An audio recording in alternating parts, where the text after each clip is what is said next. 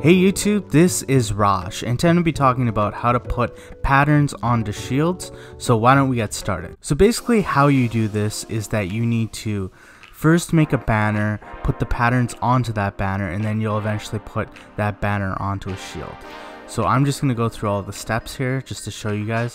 So the first thing we'll need is a loom, so that will be 2 planks and then 2 strings in that pattern.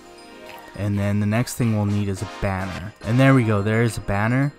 And as you see, it's 6 pieces of wool and 1 stick in that pattern.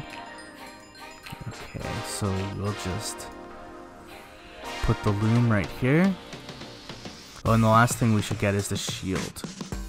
So shield is, what is that? 6 planks in that pattern and 1 iron ingot. Okay, and now we're gonna just dye this thing. So if you're not familiar with the wool, I have a video on this previously, but basically what you do is you have these 3 things, you have this display, and then it shows you stuff over here. So I put the white banner in here, and the first thing I'm going to do is put some orange in there, and then I have these patterns that I can pick through. So the first one I'll do is I'll pick that one, and it'll put, as you can see, here's the result of what the banner will look like, and this is the end result. I can put it back in, and then choose to put something else on there.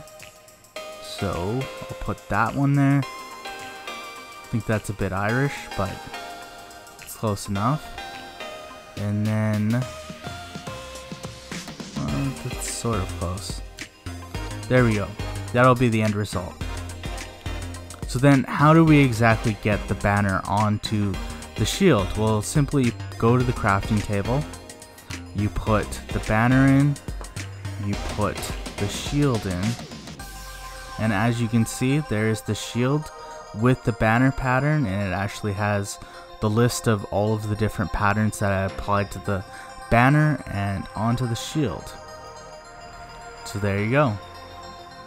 And now I could put it right here. So that was how to put a pattern onto a shield. If you're interested, I also did a video about the loom, so you can check out that video.